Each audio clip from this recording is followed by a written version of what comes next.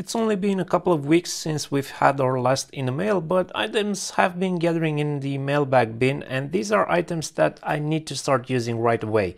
I'm also sure many of my viewers enjoy these videos judging by the highest number of views they get when compared to my other videos, so I don't think many people would complain about having too many mailbag videos.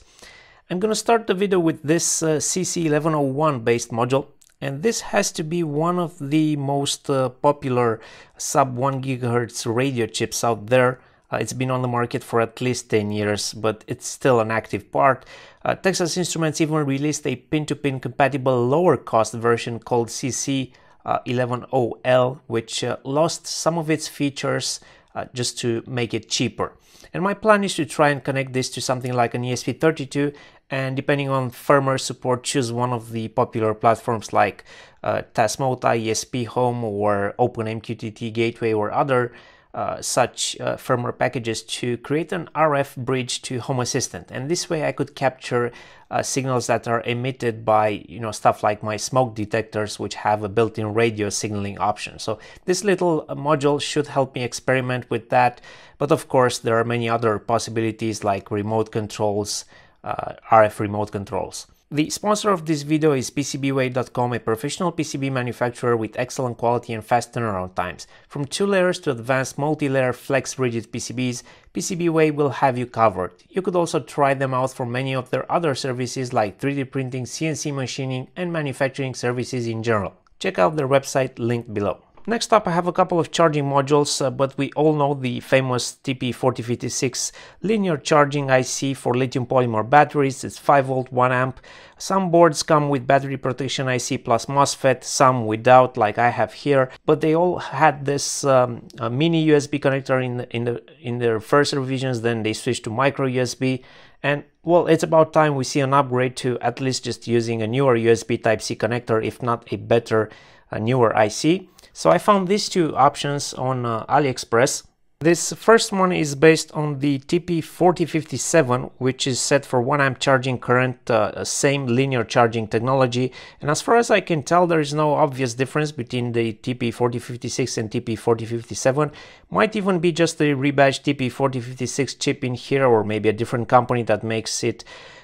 Additionally, there seems to be another chip on this board which is in charge of the battery protection circuitry in that SOT235 package, and this chip is labeled MKF2L. No results show up on a Google search, but it must be integrating both the MOSFETs and the protection circuit into this tiny package. The second module I have is a bit more interesting, and it's based on a different chip. It's a switch mode this time, given the inductor, and this chip has a dual function. It can charge the battery at up to 1.2 amps from the 5 volt USB input, but it can also boost the single cell voltage to 5 volts at up to 1.2 amps output, while also offering protection features for the battery. And it's amazing how these Chinese manufacturers develop their own silicon and integrate all of the desired functionality in just a tiny SOT23 chip. And also, very importantly, something you would want to check when ordering such USB-C modules is if they have the CC line resistors on board, the 5.1 kilo ohm resistors. And these modules both feature those resistors, which ensure adequate signaling to the upstream device to enable the correct voltage on the port. So these could be pretty handy. In fact, I think I'm going to order a set of 5 pieces because they are very cheap, and second because I tend to use one of these whenever I have to build like a quick project or prototype involving a single cell lithium battery. As usual, there will be links for all of the products shown in this video in the description below the video. Next up, I have a couple of USB Type-C adapters because I found myself needing these lately. So one of them is to adapt from USB Type-C to USB Type-A.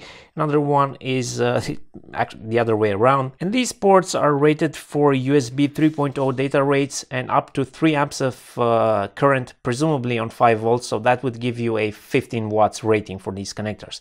They seem to be of decent quality, but I would not push these over their limits in general in terms of data rate or maximum power.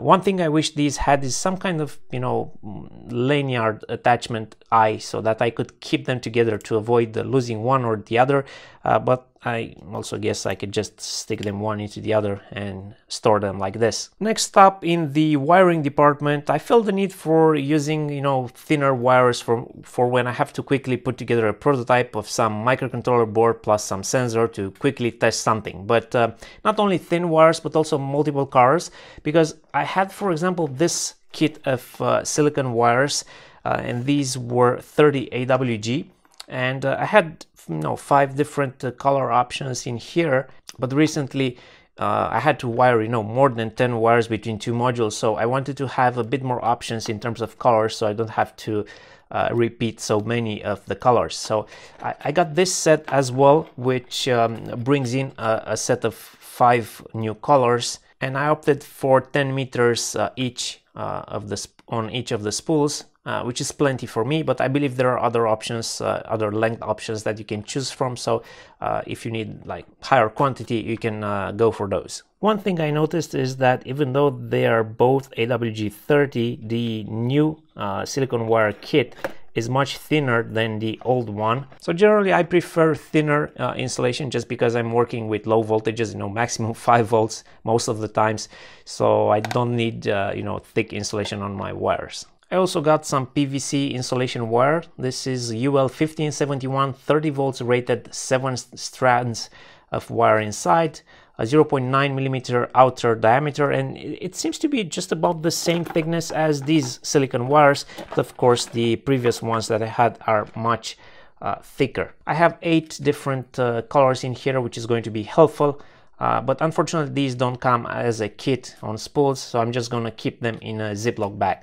And this is really useful for wiring stuff, building prototypes, etc. Like I said, I would recommend getting as many color options as possible. Next up, I got a couple of these 1 meter long USB Type-C extension cables. So you get the female connector on one end with a male connector on the other end. And the plan was for me to use these to extend my watch and phone wireless charging pads just a little bit to a different wall socket, freeing up my nightstand socket. And while these might still do the job, I'm not too happy with them. They're a bit on the thick and stiff side, and that is because they are rated for USB 3.1, 10 gigabits per second and 100 watts power delivery. Then there is this braiding sleeving, which also increases the thickness. And in my case, just the standard USB 2.0 data pair plus some 15 watts power rating would have been enough for extending my charging pads. But like I said, these will be hidden away, so they will still do the job. Next up, I got a couple of these short angled mains power cables, and I believe the model number on these is IEC C7, basically the European 2-pin power cable that you usually get with a TV or a sound set or some other low power double insulated device which doesn't need a ground connection. And why do I need these? Well, it's very simple. When I designed the electrical wiring for my apartment, I placed the sockets with consideration for the spots where I plan to later install certain furniture and electronics, and now I ended up with the default power cables that the electronics like a TV set or a sound bar included, which are 2 meters long, and they're all coiled up behind the unit, which has the socket right behind it, and that's not nice. So a short power cable like this one makes for a much neater install. It even has the right angle bend, so it doesn't stick out from the socket as much, and it can go right into the device. Next up, I got this 2 meter long RG58 cable, which is terminated with an SMA male connector on one end and an N-type connector on the other end. Pretty obvious that this is supposed to connect to some kind of equipment or an antenna, so I've recently started playing with Lora devices on the LoRaWAN network specifically, and I'm at a phase where I'm learning how things interconnect. I'm building DIY nodes, I'm installing a gateway, and there should be some videos coming up on the subject, but I need to be stocking up on some bits and pieces that would allow me to connect various antennas to my gateway to do some range testing. And I also got this N-type connector with a female middle pin, which is required for connection to an antenna I'm going to show next. And this is just in case I want to wire my own RG58 cable. I could use this connector and build my own cable. And surprisingly, this product seems to have a label with some information on it. And the listing on AliExpress does offer additional info like mechanical drawing, the frequency range, and all sorts of other useful parameters. Next up, I got this bad boy of an antenna, which doesn't quite fit in the frame because it's a 55 centimeter long, rated for 868 915 megahertz frequency band antenna, and this covers my needs for the frequency of 868 megahertz for LoRa in the EU. Antenna comes from AliExpress from a company named Star RF, so I'm not too sure it will meet all the specs, but they claim 10 to 12 dBi gain, SWR of equal or greater than 1.3, so that would put it right in the middle of the desired range if it matches. It's got this male N-type connector, and I have to say the build quality feels pretty nice. The ends are sealed with some silicone. There's this strong metal base which can be used for mechanically attaching this to a post, and I plan to use my nano VNA to do some measurements on this antenna to test for its center frequency as well as SWR and compare it with other options. So there will be a future video on this topic, and here's a quick tip. Whenever I receive antennas, I just like to either put a label or write on it with a marker to have at least the center frequency and part number available for future reference. I also got its little brother, which is 37 centimeters long, and this one also claims 12 dBi of gain, but comes from a different no-name company or supplier. The SWR is less than or equal to 1.5, and it comes with a male SMA connector. No brand name, no idea if it meets the spec, very little spec given at all on the AliExpress listing, but I will be measuring this one as well to get a feel of at least its center frequency and SWR. It most likely won't be meeting the exact specs they give. Recently I got myself a J-Link Edu version because I just wanted a reliable platform to use for my hobby projects for whenever I have to flash or debug ARM microcontrollers. And I also do have the ST-Link V3, which I use for STM devices, but recently when I started a project on the Nordic and RF52840, I had to resort to using their dev board, which includes the programmer, the J-Link programmer, to flash my target board, which is not very convenient. I think an ST-Link V3 could be used, but maybe not with the default, tool chain from Nordic. So now I had this need for this new programmer to adapt its connector to various other pinouts and sizes. Hence why I got this adapter from AliExpress. It's very cheap to get one, so well worth keeping in my toolbox. And don't forget, there are links for all of these items in the description below. Next up, I got a few special screwdriver bits, and these two are for electrical work, and we typically use SLPZ here in the EU for screws found on MCBs and similar electrical equipment, but these ones that I got are actually called FPH2 or FPH, and the number denotes the size of the bit. Now I'm pretty sure this is not commonly found on European equipment.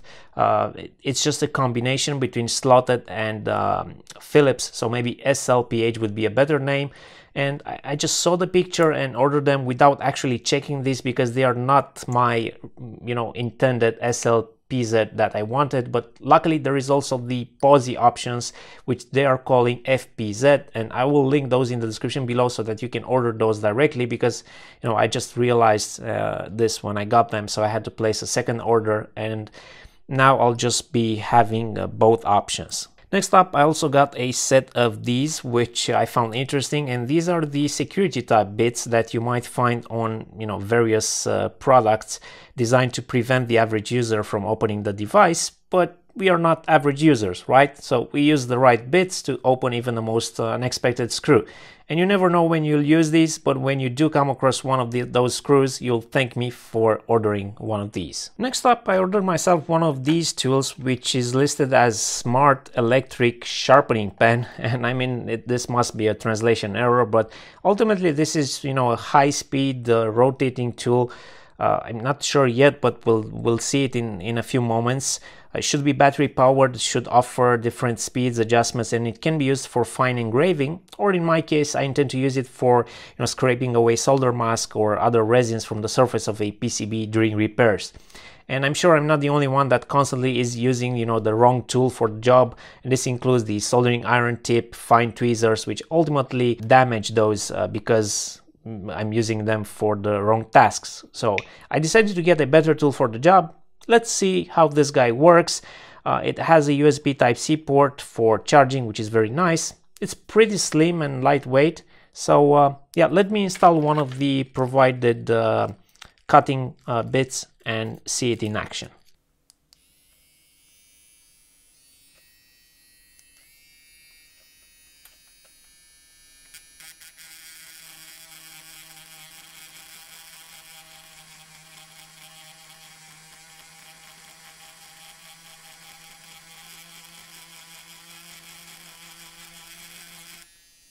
So the tool actually has 3 different speeds that you can switch through with this button, and it's actually very effective at, you know, removing solder mask from the PCB.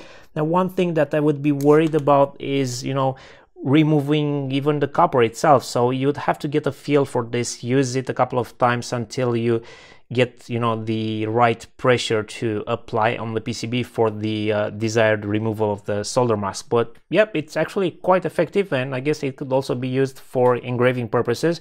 But in my case, I'll just be using it for, you know, rework tasks on PCBs, and I'm quite happy with the job it does. It wasn't too expensive either. So yeah, I can recommend getting one of these if you do PCB repairing. Next up, here is a new model of a syringe booster thingy, because I have been using a bunch of different models so far, and this one has been my, you know, favorite for solder paste syringe, because it just provides this lever to amplify the force, and it was fairly cheap to get. But at some point the paste becomes more viscous because it dries up, and so the poor little plastic handle just can't take the force very well anymore, and you know, it starts to crack on the weak point. So sooner or later this will fail. Now this newer model from Relife seems to be a lot more sturdy, so let me install this on the syringe and see how it behaves. It even has the, you know, needle holders on the side, which is very nice. Yeah, so this one feels nicer. It doesn't necessarily offer you a higher lever effect, so it applies about the same force as the old device, but it just feels a lot more solid when you press this lever.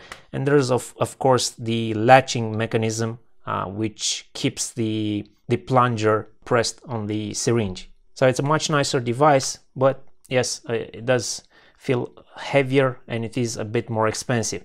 But if you want something reliable, more reliable than this simple one, you have to go for the more expensive option, at least for the more viscous stuff like the solder paste. For the flux syringes, I don't even use one of these boosters. Flux oozes out of the syringe pretty easy, so I don't even need a booster for that.